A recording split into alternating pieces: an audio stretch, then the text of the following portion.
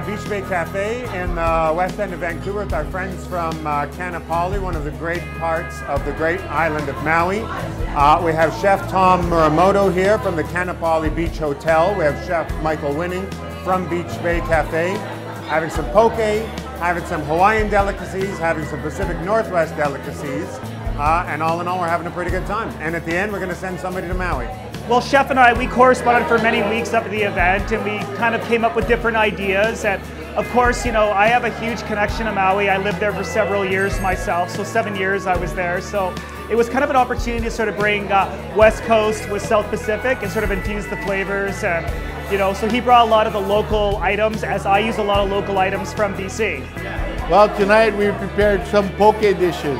One of them was a simple type, more of a mild flavor with basically wasabi, oils, and a ponzu sauce. And then I made fantastic braised short ribs on bao buns. And then Chef Michael served some great dishes. We started off with our traditional poke, and it was a combination of coho and sockeye salmon. Canapé number 1 was our charred octopus leg, and we did it with our red Argentinian shrimp. It was tossed in a chipotle tomato sauce. And our second canapé was our orange ginger glazed pork tenderloin, and it was done with a seared scallop and topped with a tomato red onion marmalade. This is my first trip and I'm enjoying it. I just got so much opportunities to enjoy the food and flavors. I definitely look forward to coming back and spending more time in Vancouver. This is my first trip and I hope I have many, many more.